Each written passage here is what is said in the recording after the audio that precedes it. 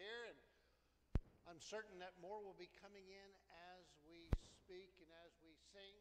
I pray that you've come prepared to meet with God today. He is meeting with us. He's a great God.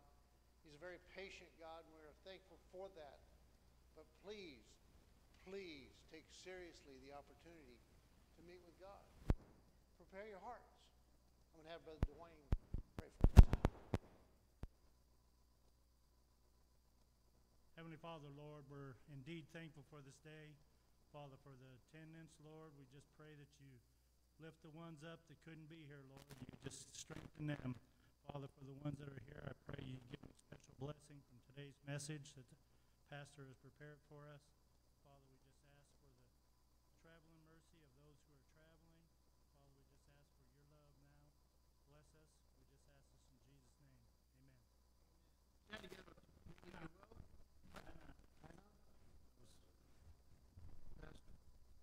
Am I supposed to open it? You're supposed to open it, I was told. Okay. All right. Well, you can sit down for right now.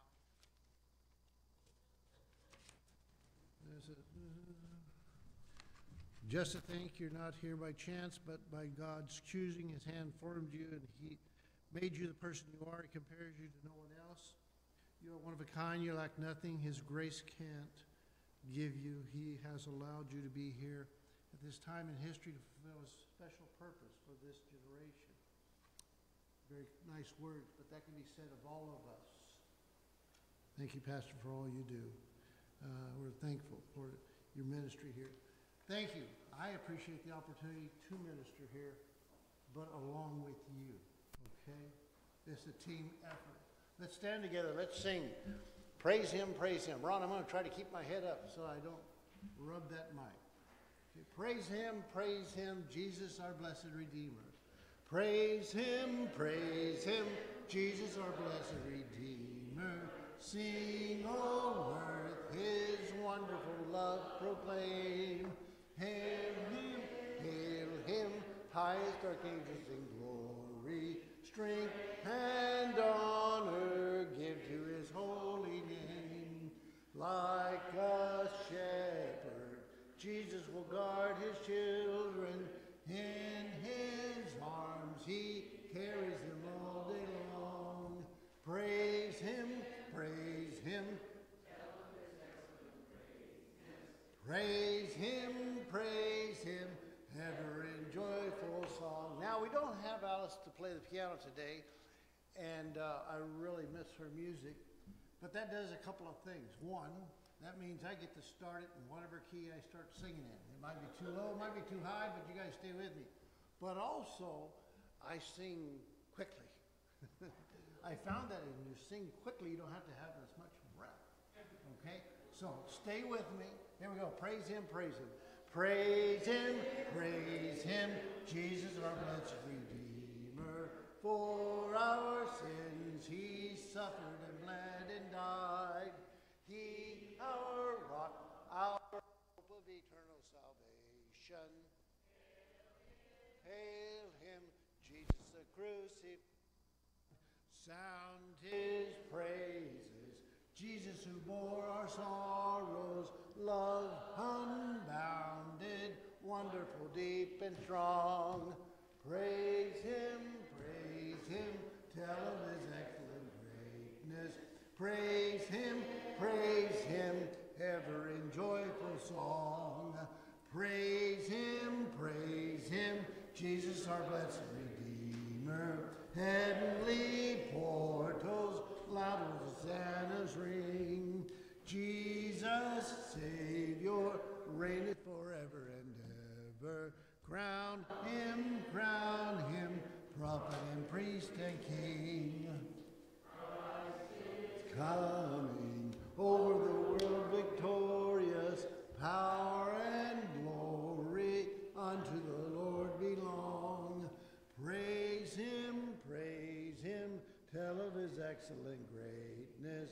Praise Him, ever in joyful song. You may be seated. Turn now to 239, your light blue. Hymnals, Jesus is coming again. 239 in the light blue.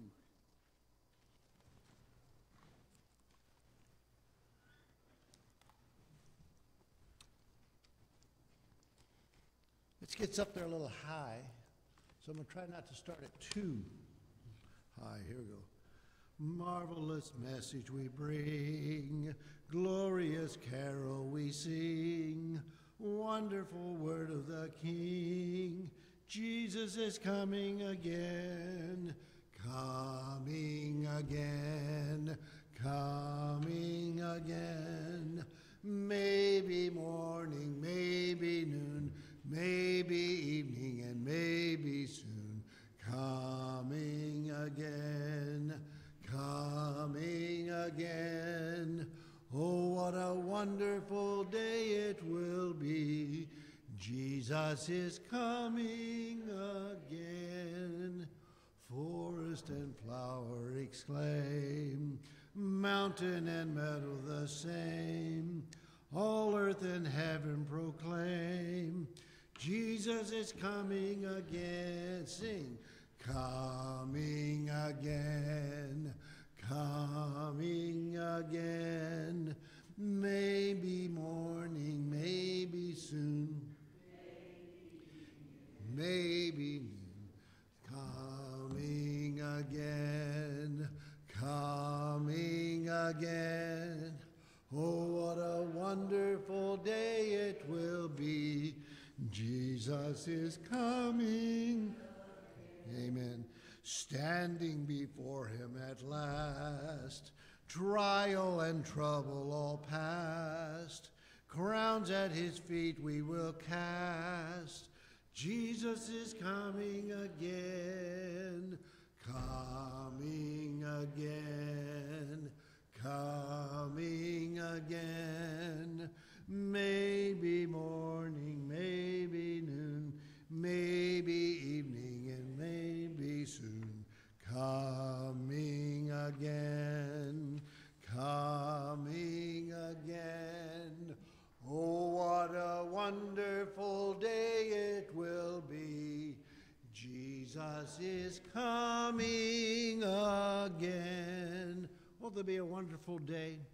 We'll get to be reunited with our loved ones that we said goodbye to this past week. By the way, for the next several months or years, nobody is allowed to die. Song number 409, 409, let's sing, I Know Whom I Have Believed. Do you know Jesus Christ, your personal Savior this morning? Say amen. Amen. Amen. All right.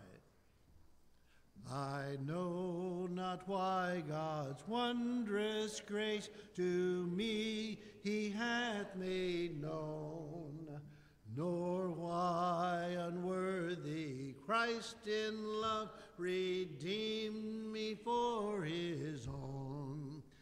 But I know whom I have believed, and am persuaded that he is able to keep that which I've committed unto him against that day. Aren't you glad that he's able to keep you safe? Anybody ever given you something for safekeeping and you put it up and then several months later they come to you and they go, where's it at? And you go, I don't know, but it's safe. You know what? I'm so glad that God's more organized than me and he can keep me safe. Second verse. I know not how this saving faith to me he did impart, nor how believing in his word wrought peace within my heart. But I know whom I have believed, and am persuaded that he is able to keep that which I've committed unto him against that day.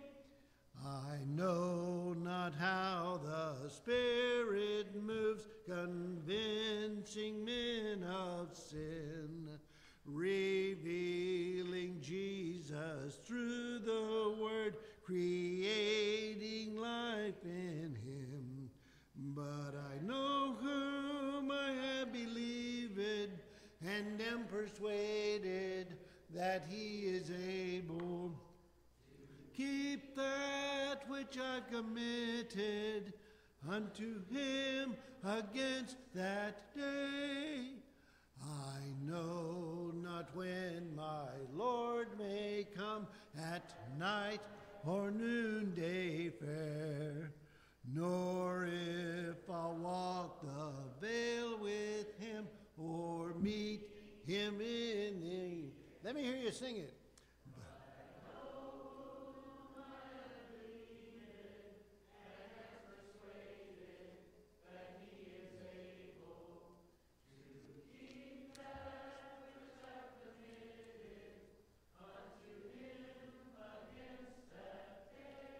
Amen. You make a great choir, and it's nice to hear you sing that encouragement to me.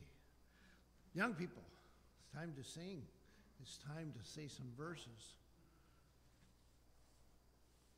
These guys are getting pretty good at quoting these verses and up here singing. I'm just waiting for one of them to come up here and take an offering.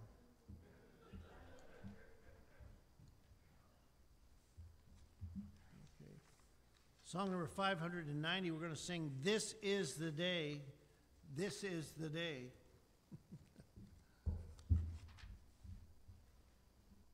Are you ready to sing? Okay. You guys ready to sing? When you're singing, make eye contact with those folks out there. Make sure that they're singing, okay? All right? All right. They're watching you.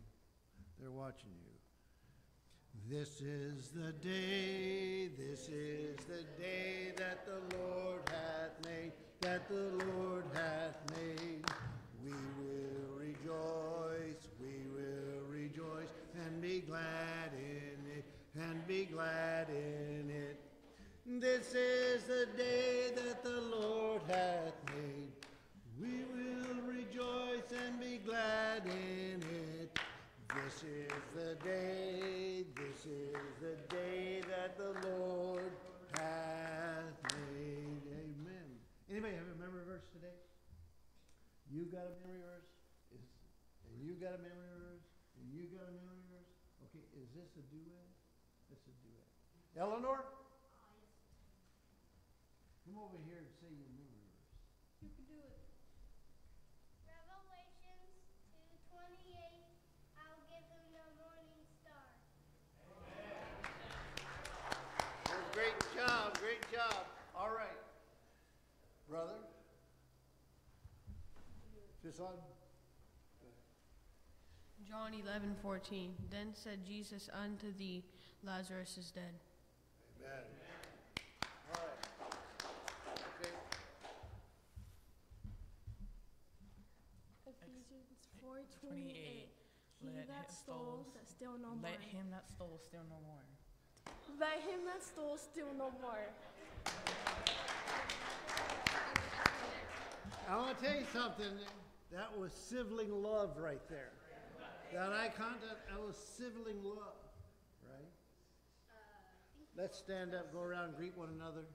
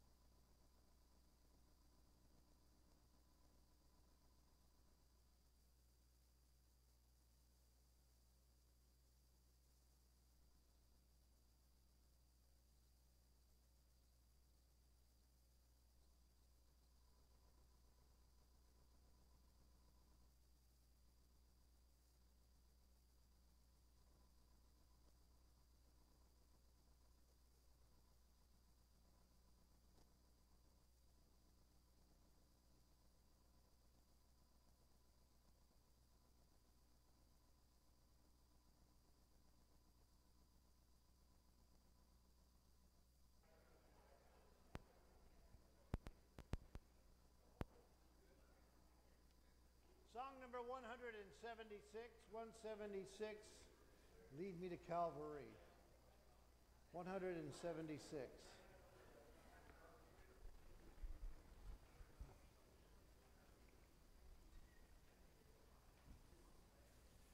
King of my life, I crown thee now, thine shall the glory be.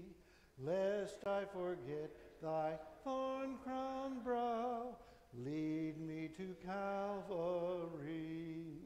Lest I forget Gethsemane, lest I forget thine agony, lest I forget thy love for me, lead me to Calvary. Show me the tomb where thou wast laid, tenderly mourned and wept. Angels in robes of light arrayed guarded thee while thou slept. Lest I forget Gethsemane, lest I forget thine agony, lest I forget thy love for me, lead me to Calvary. Let me, like Mary, through the gloom, come with a gift to thee. Show to me now the empty tomb, lead me to Calvary. Lest I forget, lest I forget thine agony, lest I forget thy love for me, lead me to Calvary.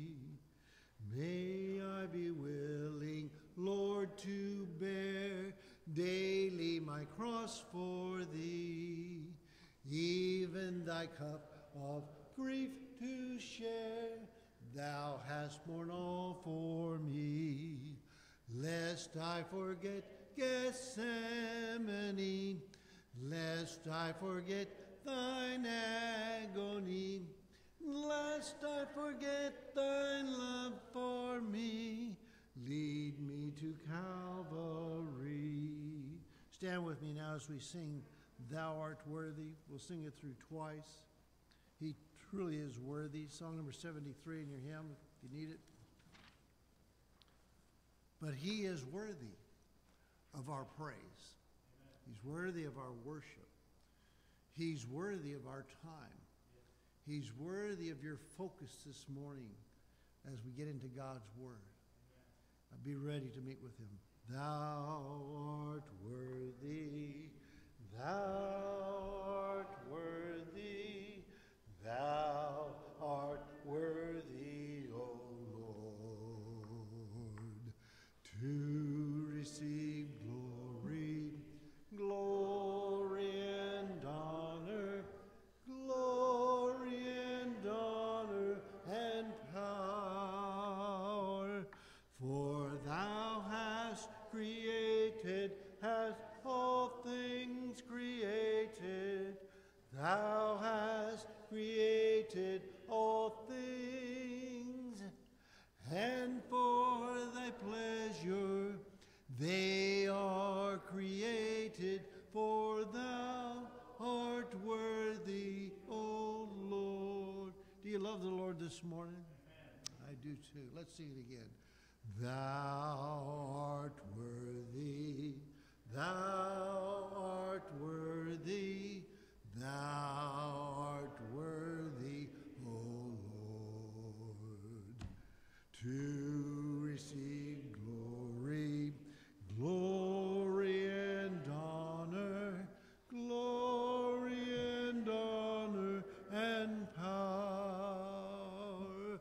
For thou hast created, hast all things created. Thou hast created all things, and for thy pleasure they are created. For thou art worthy, O Lord.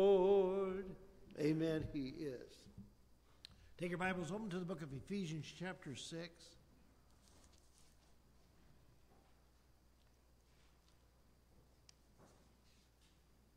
Ephesians chapter 6. We'll be in a familiar passage, but I'm going to try to start a series of messages on this. I think a lot of times we're guilty of saying we know things, but we never learn how to practice them. We never learn how to make application in our own lives. And I'm trying to help us to gain our full awareness, being fully aware of what God's Word is saying. Let's go ahead and read. Ephesians 6, chapter 6, verse 10. Finally, my brethren, be strong in the Lord and in the power of his might. Put on the whole armor of God, that you may be able to stand against the wiles of the devil. For we wrestle not against flesh and blood, but against principalities, against powers, against the rulers of the darkness of this world, against spiritual wickedness in high places. Wherefore, take unto you the whole armor of God, that you may be able to withstand in the evil day, and having done all, to stand. Let's pray. Our Father, we bow before you at this time and acknowledge that we are unworthy. But you've made us worthy through the blood of your Son, Jesus Christ. God, we're just feeble people, and at this time we are going to attempt to take your words and read them and allow your Holy Spirit to teach us and make application in our life. God, I pray that that is our prayer of every person here today. God, I pray that you'll bless this time. God, I pray for all the churches across Bakersfield and across America at this time, and even the world that are preaching your true gospel message. I pray, Father, that souls would be saved, that lives would be changed because of the impact of your word on our life. We pray and ask these things in Jesus' precious name. Amen. You may be seated.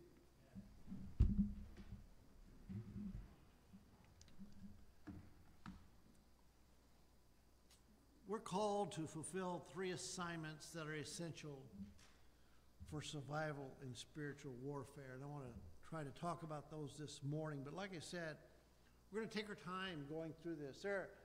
There's 2 or 3 different series of messages that I've been trying to get organized in my mind and ready to speak on. And this is one of them. And I just want to make sure that I do God's word justice. My aim in preaching and teaching from the Bible, while I like to have a good time, is not to be clever or entertaining. And of course, I think a lot of you would say, well, that you don't have to worry about that clever part, or entertaining. But, we like to have a good time in God's house. But my goal is to equip you, to help prepare you, to give you from the Word of God the tools that you need to fulfill the work that God intends to accomplish in you and in me. And this is on a daily basis, every day. I saw her looking at me a while ago. So as pastor, I'm called to equip the saints. Equip the saints. You got your equipment. We'd play baseball, and you'd have the coach, and the coach would grab the bag. Get the equipment bag. What was he saying? It had all the gloves in it, had all the bats in it, had the baseballs in it, and well, that's the way it used to be. Now everybody's got their own equipment bag. They walk along, they got this bag. They might have a bat worth $400, $500, $600 in there. Times have changed, folks. I remember going down to, I was on minor in Stockton, and it was Stockton Athletic, and walked in there, Adam, and it had this rack full of all these beautiful wood bats. Oh, they were great. And I reached in there and I picked out an alkaline, 35-inch alkaline, because it had a nice thin handle. I digress, not part of the message. But I am called to equip the saints. Ephesians chapter 4, verses 11 through 13. You're close, you can turn there if you will. Ephesians 4, 11 through 13. This is what he says. He says, Paul said, and he gave some apostles and some prophets and some evangelists and some pastors and teachers for the perfecting or the equipping of the saints for the work of the ministry, for the edifying or maturing of the body of Christ. For how long? Till we all come in the unity of faith and of the knowledge of the Son of God, unto a perfect man, unto the measure of the stature of the fullness of Christ. Now, the Bible makes it clear that we have all that we need to accomplish all that God intends. Sometimes we sell ourselves short because you go, oh, well, I can't do that. Well, you got all the tools there that you need to do it. Now, some of us, if we were to go out and build a house, we'd be a little bit better at it than others. But you got all the tools, and that's the point I'm making. You've got all the tools at your hand in God's Word. The question is, why don't we see more evidences of the work of the ministry being accomplished? Why don't we see that happening? Why do we see believers at times get sidetracked? And even at times, they suddenly disappear. And they just give up on ministry. The answer is because we have an enemy. We have an enemy who does not want us to do the work of ministry. That's because we are at war. Now, currently, there's a war going on in Russia and Ukraine. There's a war over in Israel against Hamas, Iran. There are battles going on in different countries and what have you. But spiritually speaking, child of God, we're at war. You are at war.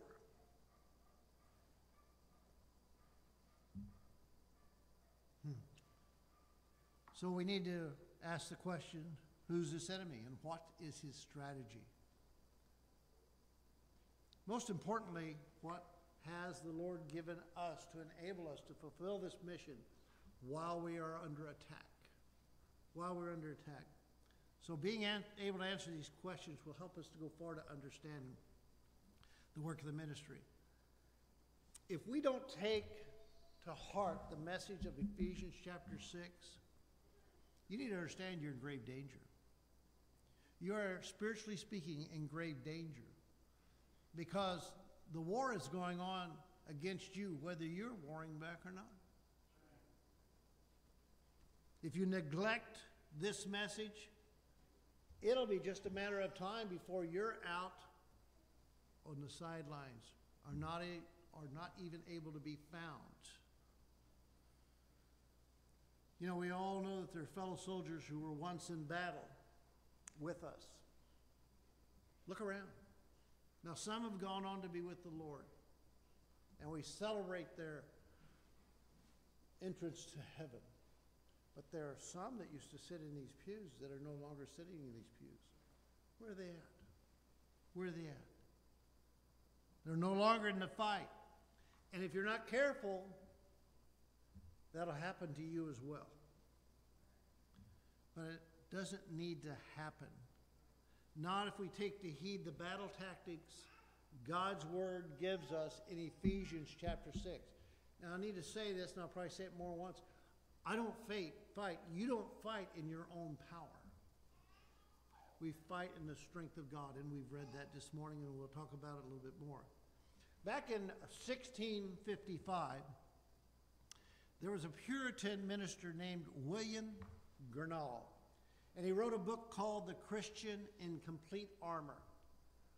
What a fantastic collection of writings he put together.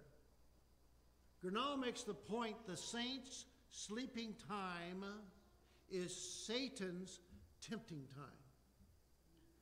You say, well, I'm just going to take a little break here from what I'm doing. I've been attending church, but I'm going to get a little time for myself.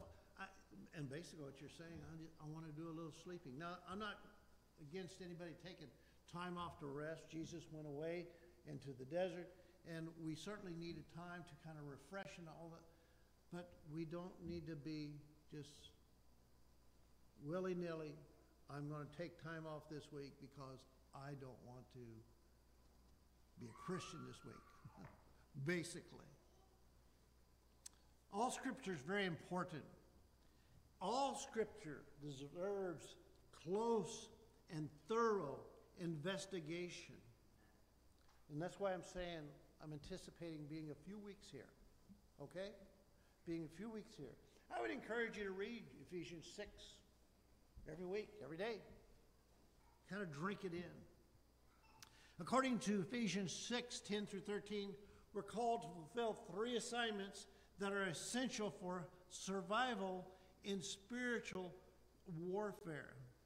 As I prepare for this message, I read messages, I listen to guys online that preach that I trust, and there's so many different ways you can come into and talk about this. I heard one preacher, as he got into verse 10 here, he began to identify our enemy, the devil. And I may come back to that, the devil. He was called Lucifer in heaven. He's called the devil. He's called Satan, Beelzebub. It's the prince of the air. Goes by many names. And we need to know that there is an enemy. We cannot see. One preacher said, you might say, well, I've never seen a demon. And he said this, how do you know?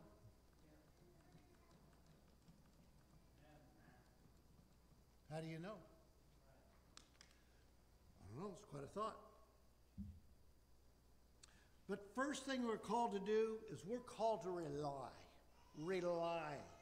This is our first responsibility. Verse 10 begins finally. And obviously Paul is beginning a new and final subject in this letter. He's kind of wrapping it all together. I've said all these things here before. Now, finally, I'm drawing it to conclusion. I'm going to put a bow on it. I'm going to say this is what we need to be aware of. This is what we need to do. The readers of this letter were special people to him. About 10 years prior, the apostle evangelized and had started a church in Ephesus. Now, from a Roman prison, he's writing them this letter. He loved these people.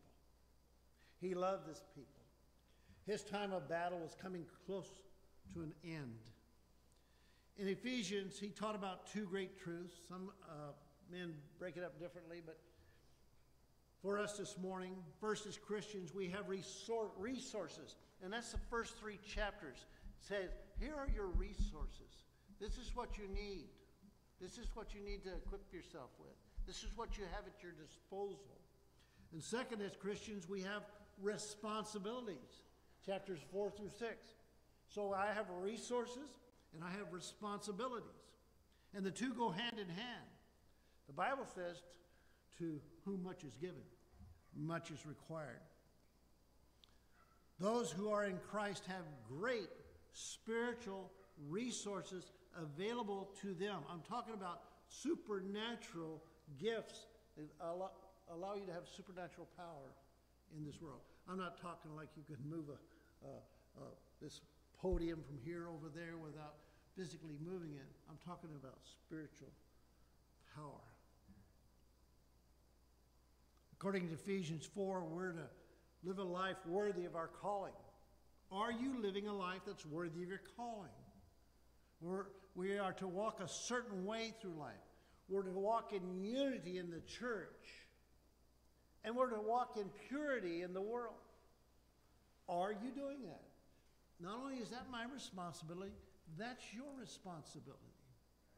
Everyone's responsibility.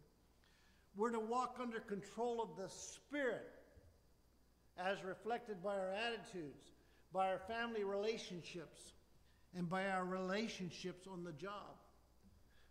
Talking about being under control of the Spirit, which is one of the series of messages that I'd like to bring. I heard an example, and it's talking about being filled with the Spirit. And he said that word filled is that like a nautical term. And the idea is you have sails there, and these sails catch the wind, and you're filled with that wind. The point he made is he said you cannot have a reserve of wind, but you open your sails, and you allow that Spirit to fill those cells so that you be filled with the Spirit.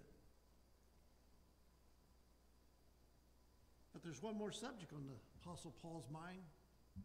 He said, finally. We've come to the conclusion of Paul's letter. In some respects, what Paul says at the end sums up everything for us. What's the last thing Paul wants the Ephesian Christians to know? He said, finally, my brethren, be strong in the Lord and in the power of his might. Are you strong in the Lord and in the power of his might this morning? Warren Wiersbe reminds us that if we don't live for Christ on the playground, we don't live for Christ on the playground, but we live for Christ on the battleground. There are a lot of frustrated, struggling Christians these days. They're not doing very well in the battle, and we need to ask why. Here's why we often don't. One, we forget or at least seem to be unaware that we're in a battle. We forget it or we just are unaware of it. You know, I never had the honor and privilege of serving our country. As I look back and could have done some things differently, that would been one of the things I've done. I've probably gone into the Corps, was my thought. I don't know, but they may have whipped me out of there. But I have enormous respect for our military people. Those that have said, I will give my life to serve this country. I cannot imagine what it would be like to be under enemy fire. I know that we have some that have served in Vietnam here this morning. I've heard stories of friends talking about what they had gone through and how dangerous it was and the conditions. I don't know what it would be like to be keenly aware that at any moment I'm in imposing danger. Something could happen to me. I may not see it. Somebody may be sneaking up behind me and I'm in battle, but I'm very aware of it. That's what we need to be this morning. We need to be very aware that we're in a battle. I don't see the bullets flying overhead. I don't hear the tanks crashing through walls around us, spiritually speaking. So many times we forget and are spiritually unaware that the battle is going on around us. The battle is always going on around you. The battle is nonstop. Satan is not resting. Shortly after the presidential election in 1912, no, we're not old enough to remember that, Tim. But in 1912, Woodrow Wilson had not seen had an aging aunt, he hadn't seen her for years. And the story is he went by to see her, and she said, "What are you doing these days, Woodrow?" He said, "Well, I've just been elected president." She said, "Oh yeah? President of what?" Inquired the aunt. He said, "Of the United States." "Don't be silly," she said. She was just totally unaware. Unaware. And that's the way we are. Brothers and sisters, we are at war. We need to write that down, put it on a piece of paper, stick it with a magnet to the refrigerator, because I know all of us frequent that. Some of us more than others. But there are many ways to war today. You can be fired upon by ship, bombed by a plane. There's missile attacks. There's cyber attacks. But at some point in time, all wars come down to, I got to send in the troops. There's going to be hand-to-hand. We've got to clean it out. We've got to make sure that there's no enemy left that can attack. And that's what we're talking about this morning. You should be in a hand-to-hand, physically, spiritually speaking, battle against Satan this morning. And if we forget that we're in a battle, if we're unaware, then guess what? We will not be relying upon this armament of God. You will never rely upon God unless you acknowledge that you're in battle. How will this happen? Well, you won't make Bible reading a priority. I won't crack it. I won't look at it. You won't make church attendance a non-negotiable meeting time in your schedule. You won't pray before you go out the door every day. I mean, we get up, there's things that we do before we leave the house. We get dressed, we grab a bite to eat and what, all these things. But folks, a word of prayer, meeting with God, is the most important thing you can do. If you don't do any of that, you're forgetting that you're in a battle. You're assuming that you can do it within your own power. And that's where we have a problem. Because in my own power, I cannot battle Satan. Now, God is all powerful. And Satan to God, like, but Satan to me, if you were at the funeral last Monday, I was talking about heaven. I was talking about Wanda and seeing all the people. And one of the people I said that she got to see, she hears somebody running up behind her, and it's Melba. Now, you know Melba had her legs amputated. But Melba runs up to Wanda and hits her and almost knocks her down. That's Satan to me. He'll knock me down. Secondly, we fail to tap into our spiritual resources. I need to repeat, we have all that we need to live for God in this dangerous world. He didn't leave us without protection. He didn't leave us without a way to fight the spiritual fights we are in. But the fight is not in and of myself, it's in Christ. Ephesians chapter 1 verse 3 says, "Blessed be the God and Father of our Lord Jesus Christ, who hath blessed us with all spiritual blessings in heavenly places in Christ." That's key, in Christ. So here's the key. Those who do well in the Christian life are those who tap into these spiritual resources.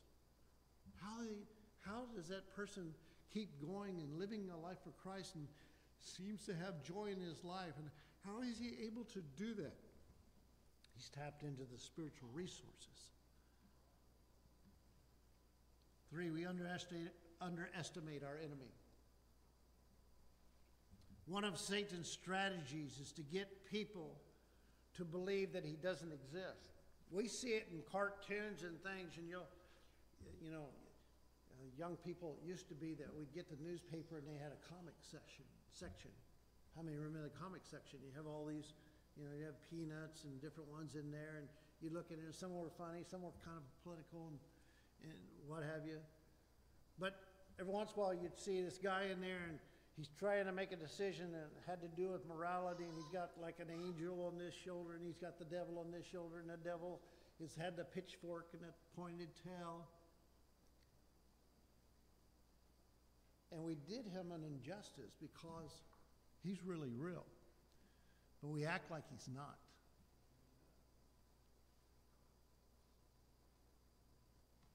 But since we're Bible-believing people, and since he knows he can't get us to deny his existence, Satan takes a different approach.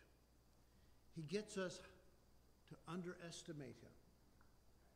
I hear preachers every once in a while, I got so fired up that I was ready to attack hell with a water pistol. Sounds good. But that's a lot of me. And that's not a lot of in Christ. So we forget, or at least we seem to forget, that we're unaware that we're in a battle. We fail to tap into our spiritual resources. and we underestimate our enemy. Here's what we need to do. Finally, brethren, be strong in the Lord and in the power of his might. We must rely upon this. That is my source. Notice this, it's a verb. It says be strong. Literally it means be strengthened by the Lord. It's also in the present tense, meaning that this is a continuous process. I'm continually relying and allowing myself to be strong in the Lord, not in my power, but in his power. And that's vital, because you will never survive the battle depending upon your own strength. Not for one moment. My younger brother, Sidney Wayne, was worked out with weight. Oh, he was strong, had 19.5-inch biceps. We did not have an Olympic set of weights, so he just had the old 110-pound barbell set. But he had over 300 pounds on this bar, and it was literally bending. They'd take and they'd press it up, press it up. Oh, he was strong. I don't care if you're the strongest man in the world. You cannot battle Satan in your own power.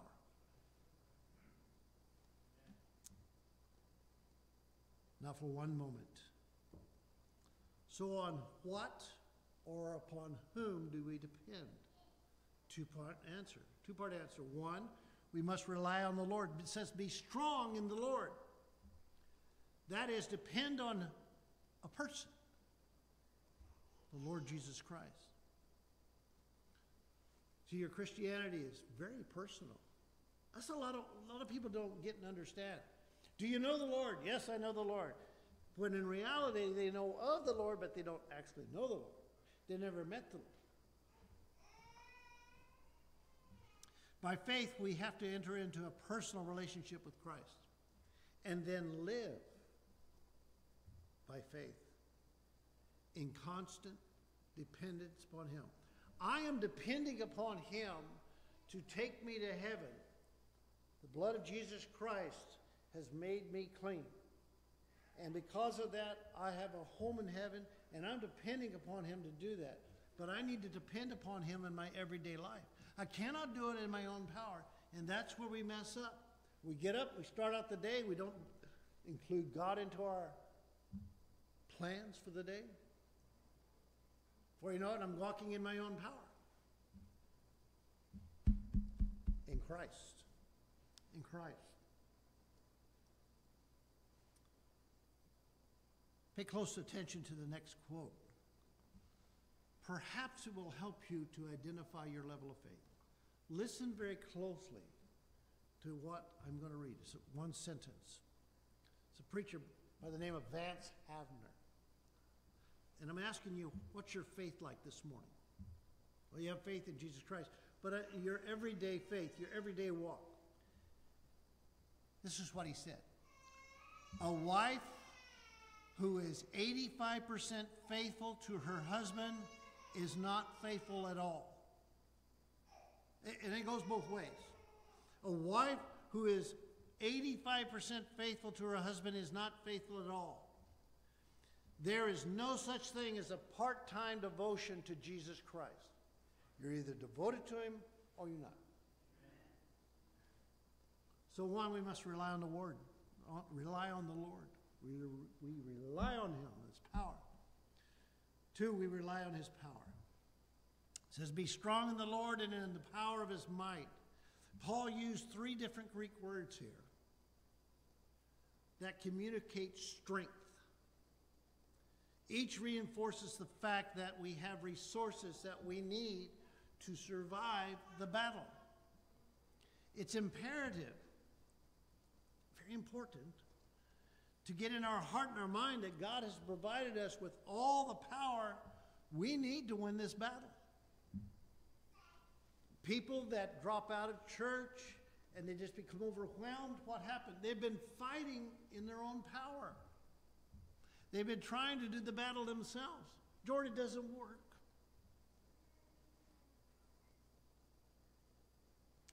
You ask just how much power is available to us. Well, go to Ephesians chapter 1.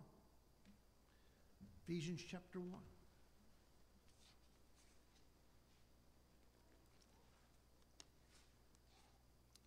I submit we've got quite a lot of power. Verse 20 says, which he wrought in Christ when he raised him from the dead and set him at his own right hand in the heavenly places, far above principality and power and might and dominion and every name that is named, not only in this world, but also in that which is to come, and hath put all things under his feet and gave to him to be the head over all things to the church. We have at our disposal the same power God exercised when he raised Christ from the dead. Wow. So what's our responsibility? You, me, we need to rely on the Lord and on his power. By the way, this message is for the child of God today. If you're here and you do not know Jesus Christ, your personal Savior, this message is not for you. You cannot depend upon him. It can be for you. He died for all men. He's not willing that any should perish, 2 Peter 3:9, but that all should come to repentance. But in order to be a Christian, become a child of God, you have to quit relying upon your own faith, your own power, and put your faith and trust in him. Just as like the child of God on a daily basis needs to put their faith and trust in this word to take you through life. If you do that, he'll set you free. He'll set you free. So this is where it starts. Christian, if we're going to survive the battle, you, me, we all have to live a dependent life. And it's called relying upon God, His strength and his power. Let's pray. Our Father, we thank you for